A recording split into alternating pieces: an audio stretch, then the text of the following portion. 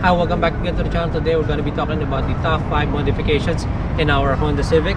I have done a lot of modifications in this car, maybe at least 20 to 25 modifications, from a simple pinstriping to, you know, putting some decals from the parts that I bought. Okay, but there are some mods that, you know, first things first before anything else, and these mods will definitely improve the performance and overall looks of your car. As some of you may know, this is my second 10th gen Civic.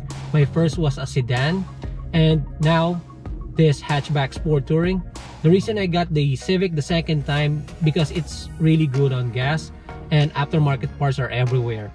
You would actually have a hard time to get an aftermarket parts. Amazon or eBay is your friend. But if you really want quality parts, you can actually check out Trackworks, My Performance, T-Dot, Parts Engine. These sites that I mentioned, they are selling quality parts, and by all means, I am not affiliated with all those sites that I've mentioned. I'm just sharing my experience because I bought through them, right? So if you have other sites that you think it's okay, then why not go ahead? And with that being said, here's the top 5 mods that you should do on your 10th gen. It's a random order. It's up to you, whatever you want to do. Okay, let's start with the coilovers and lowering spring. This is the first things that you need to do, because besides making the car looks good, it also improves the performance. With lowered suspension and lower center of gravity, your car sits closer to the ground and increases stability through turns or during emergency maneuvers. And it creates more dynamic with the car sitting lower. There's less air going underneath, which can reduce the amount of drag imposed on the vehicle. And it improves handling generally. A lowered vehicle will handle better and sit flatter through turns. However, this may not be always the case, because it affects ride quality depending on how much the car has been lowered and the type of spring and shock absorbers used. For your reference, I leave the link down below on how to lower our 10th gen Civics the fast and efficient way. And second on our list is wheels. This is probably one of the major decisions that you'll make when you modify your ride. You want the best looking wheel that fits our Civic. And it's no surprise that when you want to improve the looks of your car, the first thing that we often look at are new wheels. The wheels are the soul of the car and one of the first things that people notice. And it turns out that when expressing some aspect of our car, wheels speaks louder than words. I suggest to just take time when purchasing a wheel. Check on Fitment Industries, they got thousands of wheels set up. It will definitely help a lot. And for the third modification is exhaust. Modifying or replacing your exhaust system is probably one of the coolest things you will do after the wheels. And there are several main reasons why certain people like their cars to be loud. First is the performance boost. People tend to change the exhaust because of the performance improvement. And second reason is the thrilling drive.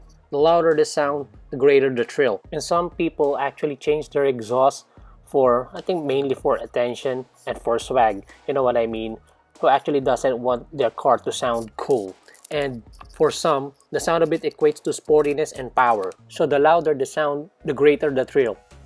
You can also do a muffler delete or a resonator delete, or you can do both. Either way, your car will have a better sound and can gain horsepower. But just make sure it's legal in your state or province, because here in BC, it's illegal to remove any part of your exhaust system.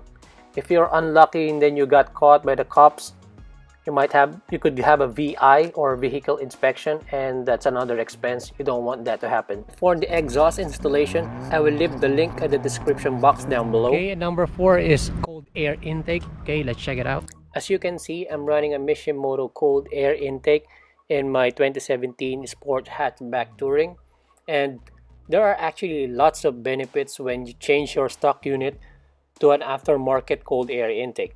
And one of those benefits are it adds more horsepower, okay, and it increases acceleration. It also improves gas mileage, And if you like the roaring sound of an engine, you'll be delighted to know that this is one of the benefits of the cold air intake too. And it also amplifies the sound.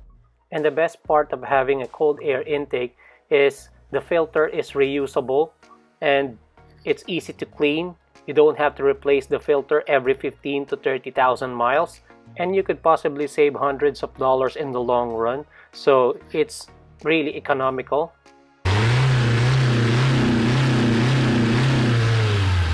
And last but not the least, it's the window tints. Honestly, this was the very first modification that I did on my Civic. While waiting for the parts that I bought online, I have to get it tinted first because this car is my daily.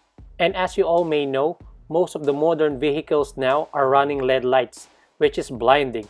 That is why you have to make sure you tint your windows.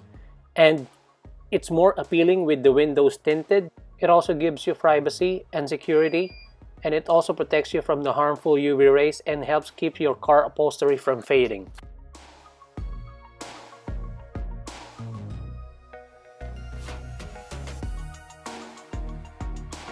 And those are the top 5 mods that you should do to your tent gens.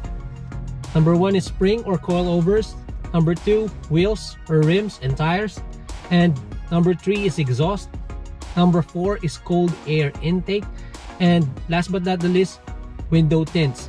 And that is just my opinion, and of course it's always your decision. Do whatever you want to do with your car. Apparently some people got butt hurt because they didn't like the mods that you do in your car. Well, guess what? You don't live by their standards. Okay? Your car, your rules. Do what pleases you. And that's all for today. Hopefully this video helps on your future mods on your car. And if you think that this video helps, please don't forget to comment, like, and subscribe. Your support goes a long way. And thank you, and see you on our next video.